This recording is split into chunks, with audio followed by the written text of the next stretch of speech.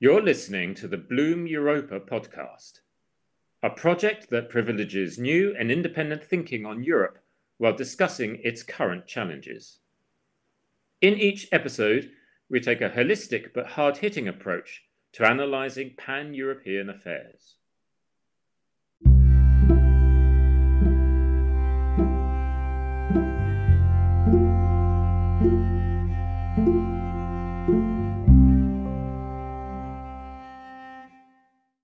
Hello, everybody, and welcome to the Bloom Europa podcast. My name is Carlos Montenegro. And I'm Adérito Vicente. And we are your hosts for today's show. So, in our third episode, we will talk about how effective are sanctions against Russia with Dr. Daniel Hamilton. Dr. Hamilton is a senior non-resident fellow at the Brookings Institution Center on the United States and Europe, and also a senior fellow at the Johns Hopkins University School of Advanced International Studies. He also serves as president of the Transatlantic Leadership Network, a nonpartisan international network of practitioners, private sector leaders, and policy analysts dedicated to strengthening and reorienting transatlantic relations to rapidly changing dynamics of a globalizing world. In addition to these activities, he is also the author of more than 100 books and articles on contemporary European, transatlantic, and international affairs.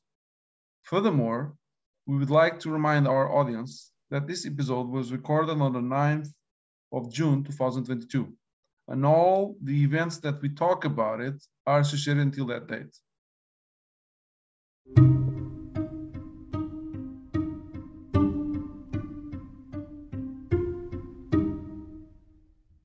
Hi, Dr. Hamilton. Many thanks for joining us. We are very pleased to have you here.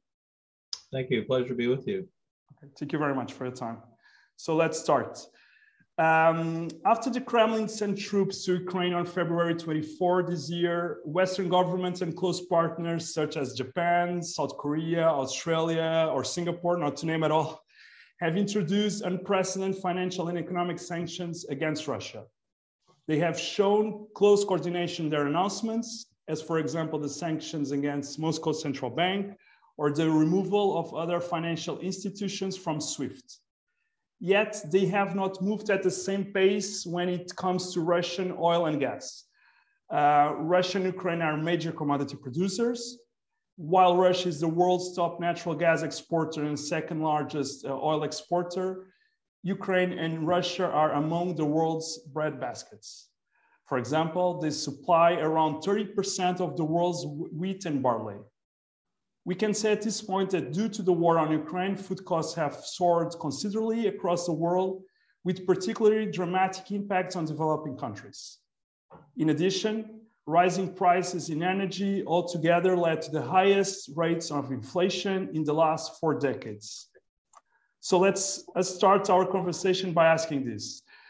Looking historically to the applied financial and economic sanctions, and I'm thinking about Cuba, Iran, or more recently Venezuela, with all the, of course, obvious differences on models, sizes, and spectrum, I would like to ask you, do you think that the block of financial and economic measures applied against Russia will achieve their goal?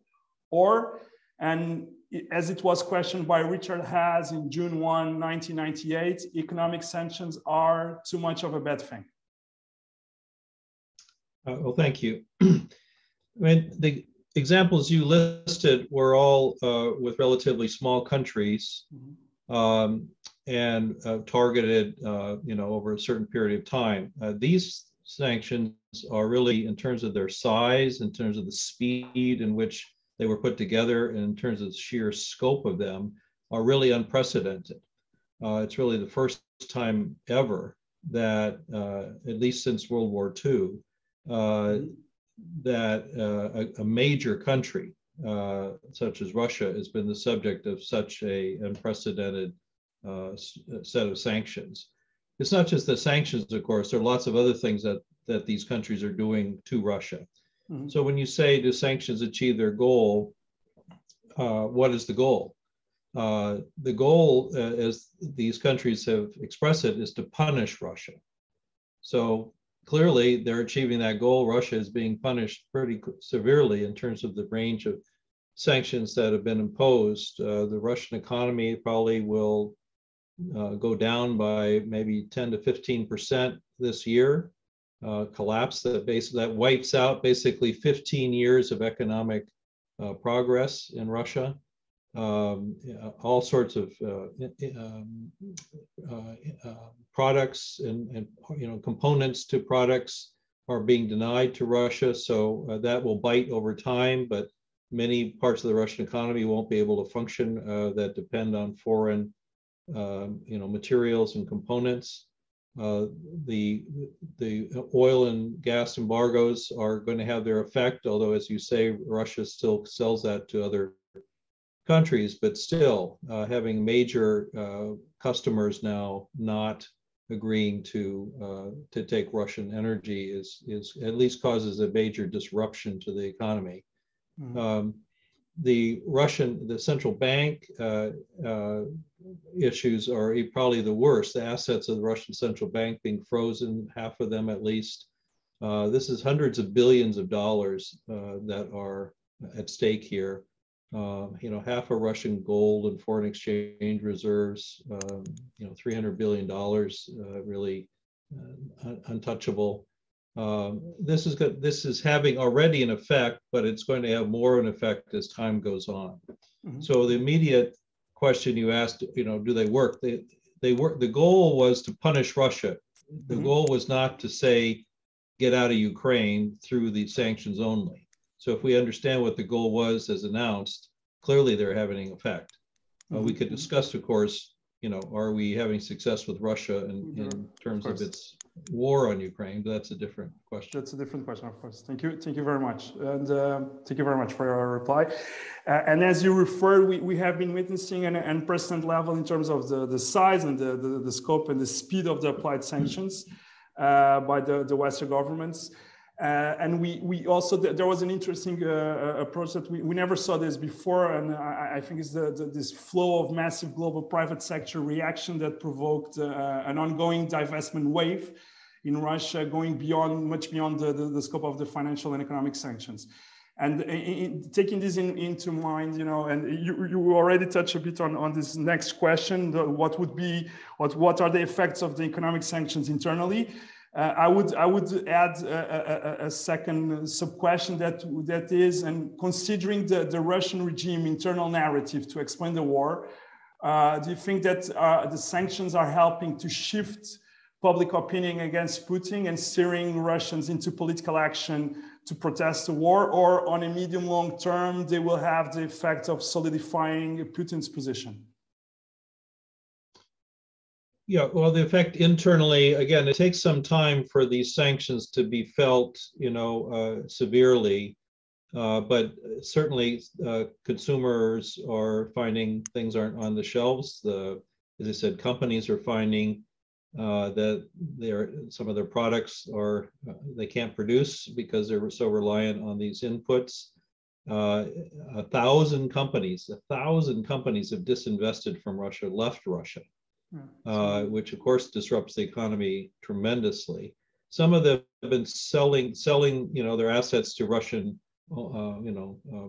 customers, if you will, who will then maybe continue at those companies. But again, the disruption here is massive, and we'll have to see over time what it means. So far, it is not translated into any widespread social protests, but of course one has to keep in mind that Russian security forces are also on the watch for that, and when the first protests did emerge in February, they immediately suppressed them, and they have jailed any number of opposition leaders and normal just protesters. So there's another factor here besides just whether people are disgruntled. They're in fear. It's hard to know exactly, but most opinion polls, it's hard to really understand how legitimate those opinion polls are, but there doesn't seem to be any massive turn away from Putin at the moment. The narrative that somehow this is a justified war seems to at least take hold in the minds of a significant percentage of Russians. It's hard to know how many. In Bonn, Germany, US Treasury Secretary Janet Yellen emphasized the importance of ensuring that the sanctions impose the maximum impact on Russia while trying to, and I quote now, minimize spillovers to ourselves. Do you think that US, Canada, and EU governments are managing to do this proper balance?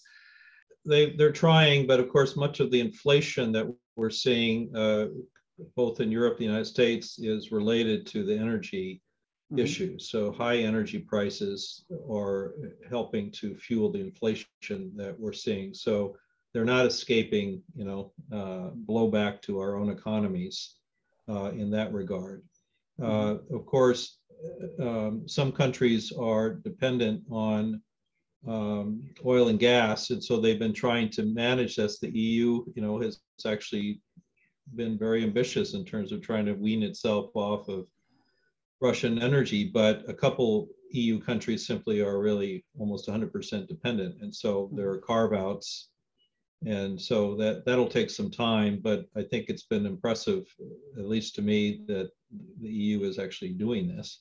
I think what you also see is that the United States is becoming a major energy partner for Europe in a way that one didn't discuss that really just some years ago. It's becoming the largest LNG provider, liquefied natural gas provider to Europe. And starting in February, US LNG supplies to Europe exceeded Russian natural gas pipeline deliveries to Europe. That's major. And while the United States isn't going to replace, all those other sources of energy for Europe, it's becoming an important partner. And that underscores how linked our economies are also in the energy space. It's not just the fossil fuel world either, but it's also the green transition, the Green New Deal, fossil-free energies as well. The United States and Europe are becoming increasingly interconnected in ways that, again, are very new. And Russia is going to become a non-factor. So if you say, do these things work? What they're doing is making a major transition in the way our economies are going to work in the future. The largest contractors for long-term renewable energy in terms of wind and solar companies, make advanced purchasing deals. They, for long-term contracts for these. 5 of the top 10 in Europe are U.S. companies. Okay. And so the Green Deal in Europe isn't going to happen without U.S. companies being part of it. And the same is true the other way. It's not just a one-way flow. The largest investors in the U.S. energy economy are European companies. And it's not just the fossil fuel industry, it's the new industries as well. So we're becoming interconnected, not just in terms of our basic economy, but in this new field. So I just think that's an interesting development that seems to be escaping some attention, but it'll become quite critical. And that'll help ameliorate, lessen, the pain, if you will. I think what we've seen is how resilient our economies are. We're going through much pain, not just the sanctions, of course, the energy issues, but of course the pandemic, other issues, congested supply chains. But so far, our economies have proven resilient to that, and I think they'll withstand it. But it is a painful exercise. Yeah. Thank you very much. So in this context, what you discussed, while unity strengthens the Euro-Atlantic community in imposing sanctions against Russia or in aiding Ukraine, China looks like to align more closely with Russia. So, playing a bit devil's advocate. So, as we know, most of the countries in Asia, Latin America, and Africa, while critical of the Russian aggression, for instance, at the UN General Assembly, they do not sanction nor cut economic and trade ties with Russia. So that's an issue. So the current security environment has been deteriorating due to the growing perception of this greater power realignment that pits the existing US-led, Western-dominant liberal international order against this new kind of revisionist powers led by Beijing and Moscow. Do you think that Western sanctions will be less effective in this new context and in this new environment of, let us say, of aspiring of a new world order? What do you think?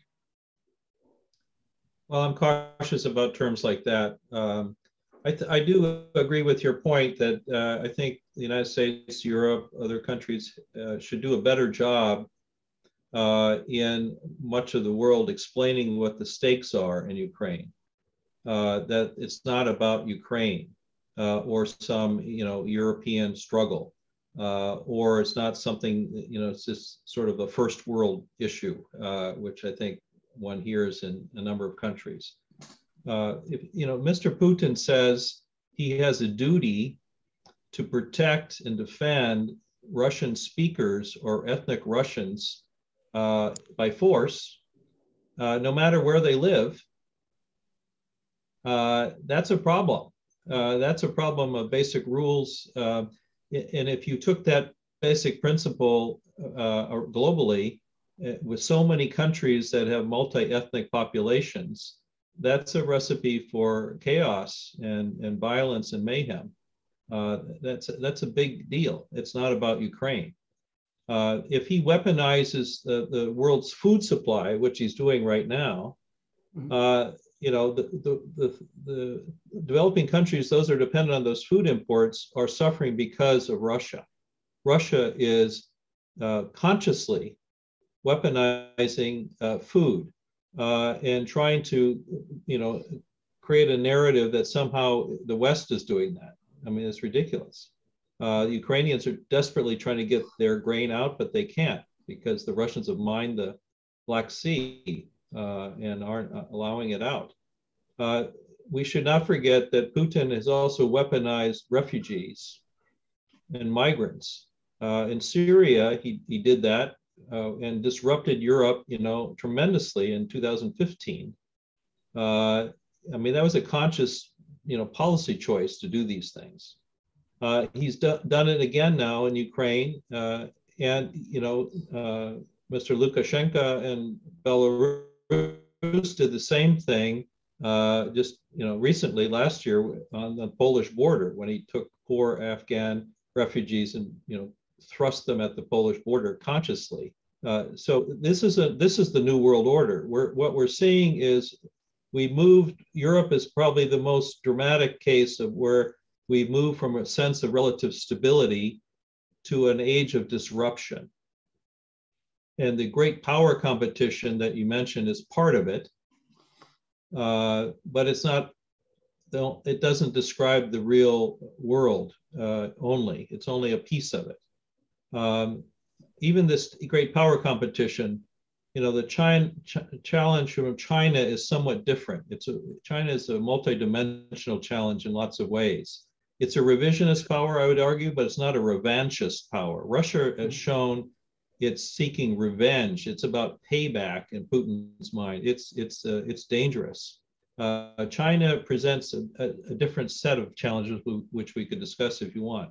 But that's embedded in this notion that all the critical functions of our societies that keep us free and open and life, happens, are now subject to disruptive threats. Think about food and people, movement of food and people. Think of energy, medicines. The pandemic is part of this. Climate change, think about goods and services. We have congested supply chains. Lots of things of these flows that are connecting us are being disrupted, either by state actors, non-state groups, or even Mother Nature.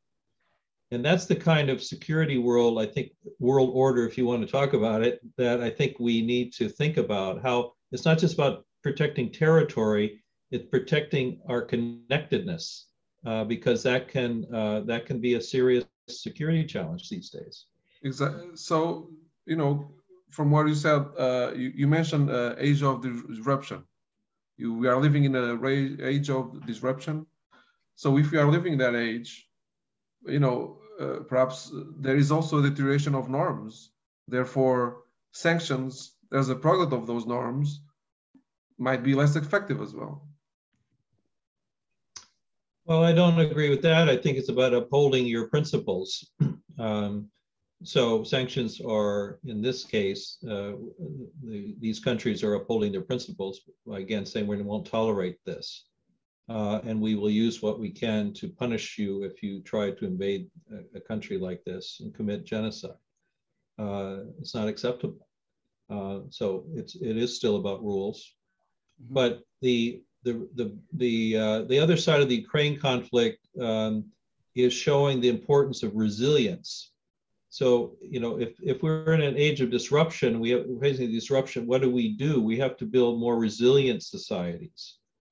And the Ukrainians are showing us how you do that. I mean, Ukrainian, civilian resilience is impressive. They have been, the whole civil society, the whole country has risen up to support the military, but also simply to, do all sorts of things the Russians were unprepared for. And I think that's an important lesson for all of us as we think about how to, deal with these disruptive challenges should they come our way. And it's not isolated. If you think about the cyber world, one example, a few years ago in the United States, there was what's called the solar winds attack. It was a disruptive attack on many US companies and infrastructure. The precursor to that was the NotPetya attack in Ukraine. It was Russian operatives trying stuff out in Ukraine, using Ukraine as a laboratory for all sorts of disruptive levers and tools that they have. And the lesson we have found is if they think it works in Ukraine, they take it on the road. So Ukraine has become a laboratory for this much bigger challenge. That's why, again, it matters to the rest of the world how we respond to the challenge that we see there. Thank you. Thank you very much. So moving back to the Commission, some weeks ago, the European Commission published its European economic forecast. At some point in the foreword has written the following, and I quote, "The uncertainty around the baseline scenario is extreme and the balance of risks is skewed heavily towards unfavorable outcomes. An escalation of the war, a sudden stop of energy deliveries, or a further deceleration of economic activity in the US and China could result in a much grimmer outlook." We have been talking a bit during our podcast about this. My question now is, looking at the present stage of the conflict, are we at the final escalate point of economic sanctions to de-escalate afterwards? Or do you think that they will last much longer at the end of the conflict? Well, your question presumes there's an end to the conflict. Yep. I don't see that. This notion that like generals like to ask, or many, opinion writers, when does this end? How does this end? I don't think it ends. I don't see a scenario in which this ends. Okay. That's the problem. I don't see any prospect. They're negotiating sporadically in Turkey, the Ukrainians and the Russians, and that's going nowhere. I mean, I just posit to you, I don't see any scenario in which a Ukrainian president would agree to any settlement that signs away parts of Ukrainian territory to Russia. The Ukrainian people will not stand for that. Any president that did that would be out of office the next day. Of course. So there's no ability or willingness for Ukraine to submit to this aggression, including the line of February 24th, which some suggest they would be satisfied with that. Russia, annexed the Crimean Peninsula, which is Ukrainian territory. It has, by force, already invaded the country in 2014. Why would this stop it from continuing this aggression? So I don't see it, and I don't see Mr. Putin agreeing to be evicted from Ukraine. Of course.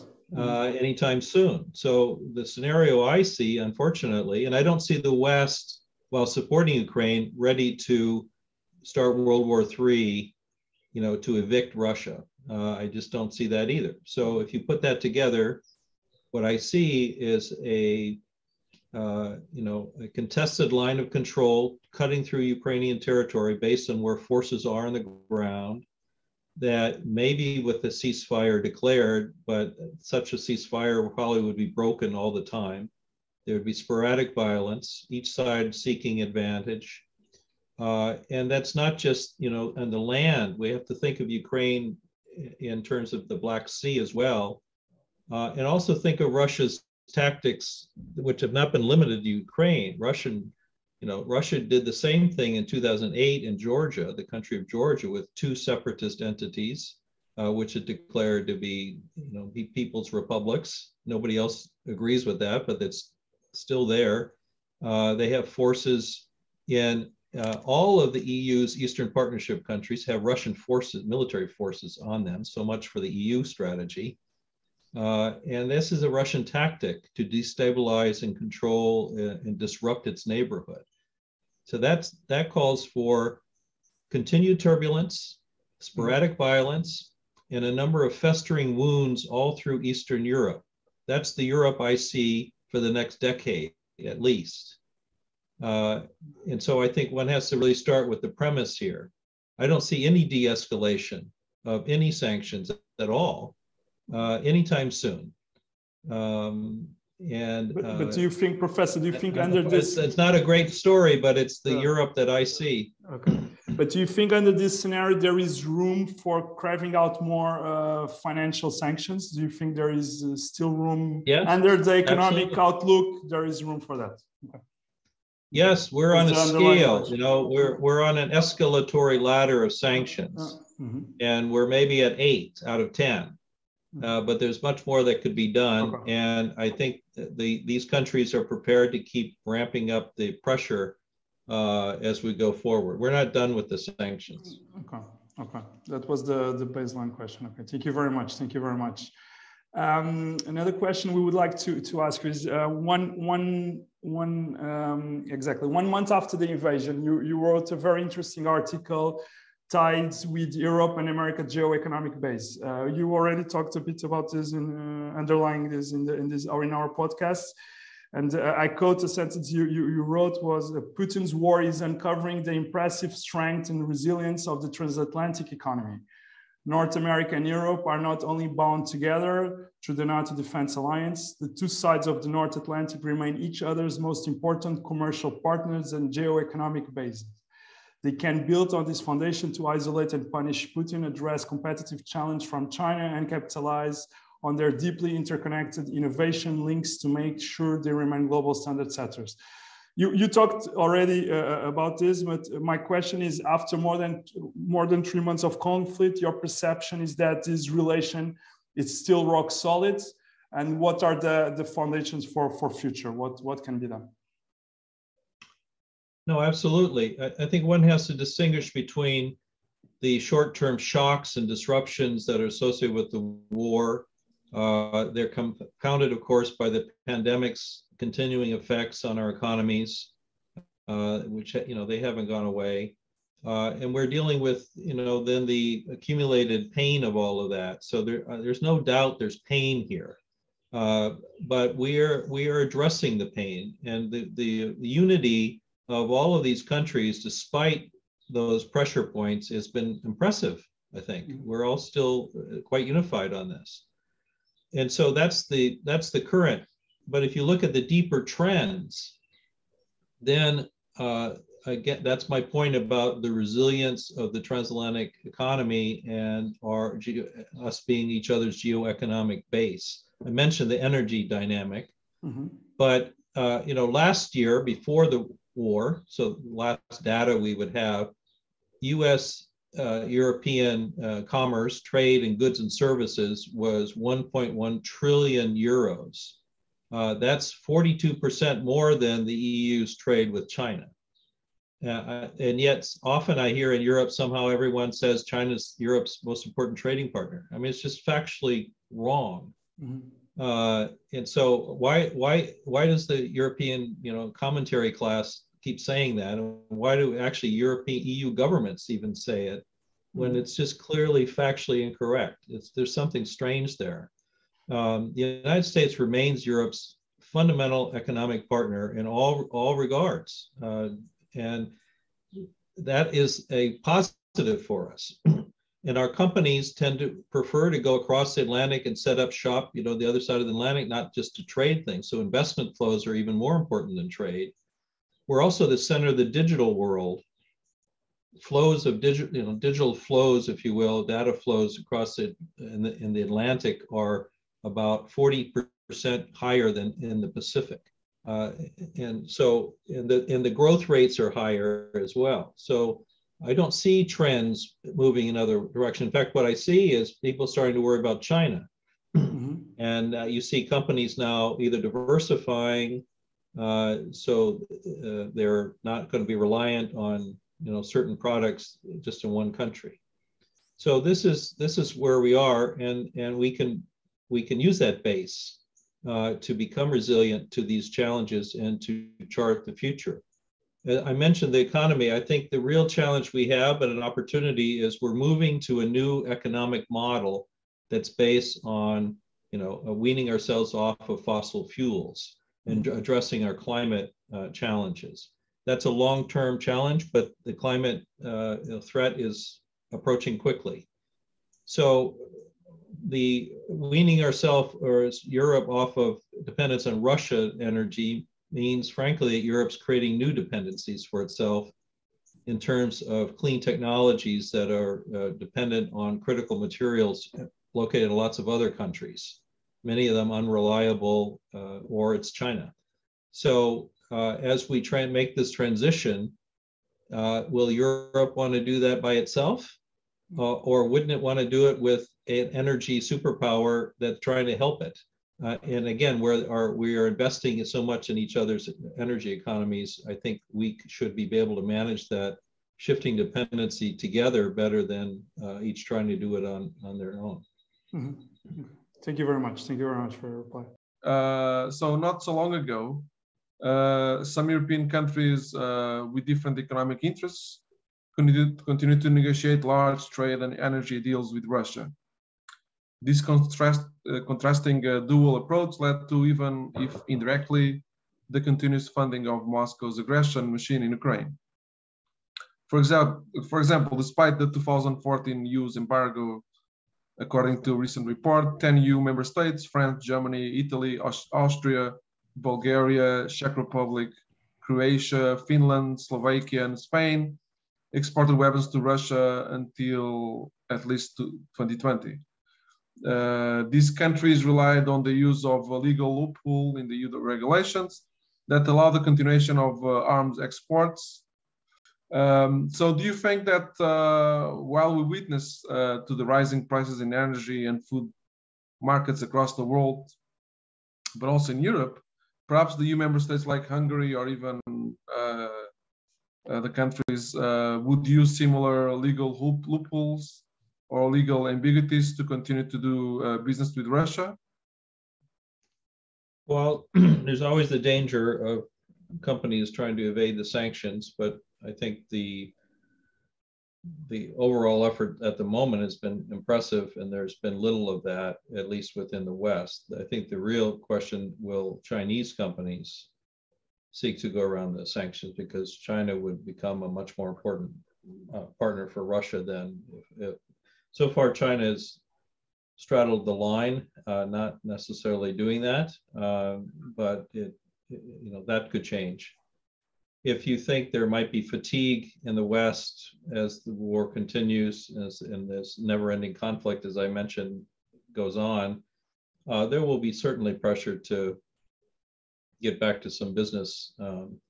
But again, we have to keep this in context. The Russian economy, is the size of Spain's economy. It is not a big economy. It's not critical to most countries in the world. It is mainly a commodity, economy, mainly energy, but also, as you mentioned, food and so on. So I think that's where the pressure points will be. Where are certain countries dependent on those flows of commodities from Russia, and will the pressure be so great that they need to get back, on that? So far, the effort has been to cut off the dependence on the energy flows. That takes a little time, but that's the direction everyone's going. Cutting yourself off from food flows is not a question for Europe as much as it is for many developing countries. And that's again where the question is, what is the West prepared to do to help those countries with their food supplies? That should be part of the overall strategy, is to show that we are not just punishing Russia, but we're helping other countries who are suffering from Russia's own invasion because we stand with them. I think that would be a big part of the puzzle going forward that would be important. Okay, great. No, thank you so much indeed. So we will go to the last question without obviously during futuristic assessments. You already touched a bit on these points about Cold War, future generations. You're special on this last answer that we take, and I would go to a very interesting paragraph I read from you one day, precisely after the invasion, on around the halls implications of Russia's invasion of Ukraine. And you wrote that very compelling, that history did not end with the fall of the Berlin Wall in 1989 or the dissolution of the Soviet Union in 1991. There are hard realities that the Soviet succession remains open-ended and the continent as a whole remains tempestuous, dynamic, and prone to instability. The United States and Western Europe will not escape the ripple effects of turmoil in Eastern Europe. Obviously, you have been talking about this, but and without doing this futuristic or a commenter exercise that we don't want to, but obviously we all read Fukuyama, End of History, and we have been reading in a lot of articles about this and how contradictory it can be. My question is, what will be the next written pages on history? It's an open book. What is your perception on it? Well, that's a big question. Yeah.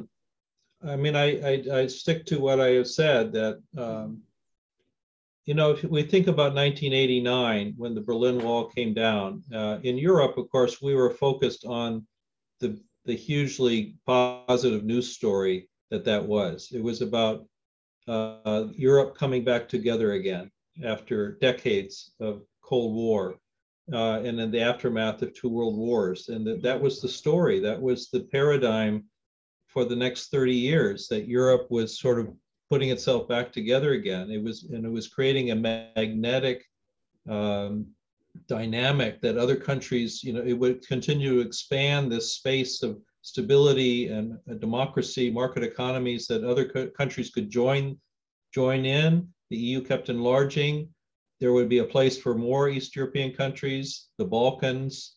Russia would find some place there. The United States would continue as this sort of benign, supportive power, not get in the way too much.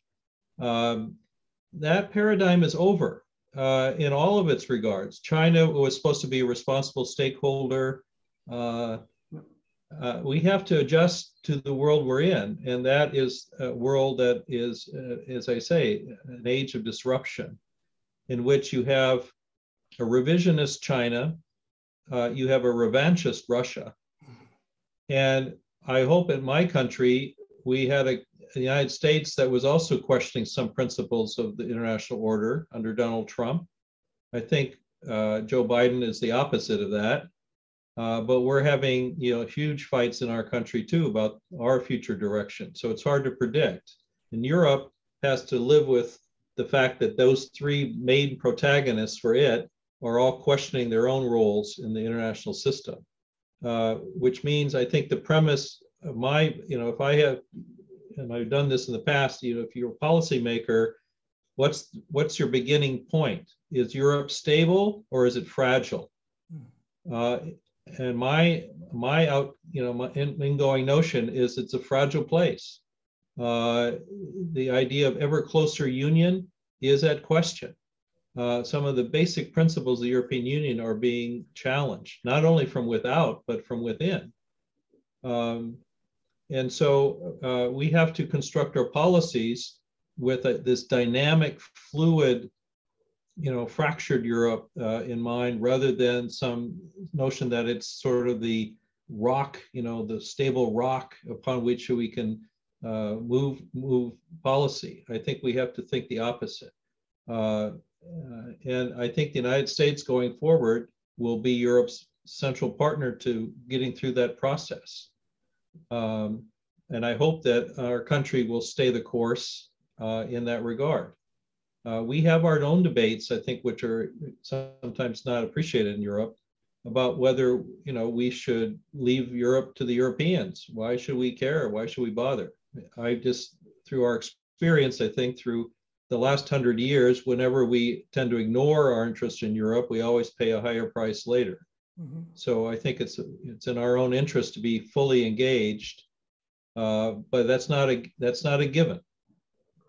So we have to work together. That's why I say pointing to how deeply connected we are across the Atlantic reinforces this notion. It's not just something nice to do to work together. It's actually quite fundamental. Europe without the United States is going to be far more turbulent and fractured than if it has the United States standing with it as a partner. Okay. Professor Hamilton was our last question. I thank you very much for your time, for the discussion and coming to our podcast. It was a truly pleasure. Thank you very much. Okay, thank you. Take care. Take care. Thank you. Take care. Bye. Take care.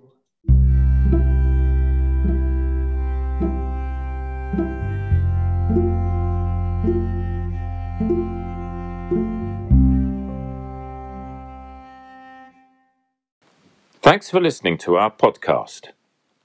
We kindly invite you to subscribe to our podcast, which is available on Spotify, YouTube, and other platforms. You can also check out all the links and resources on the show's notes. That's all for this episode, folks, and we look forward to you tuning in next time. This was a Bloom Europa original.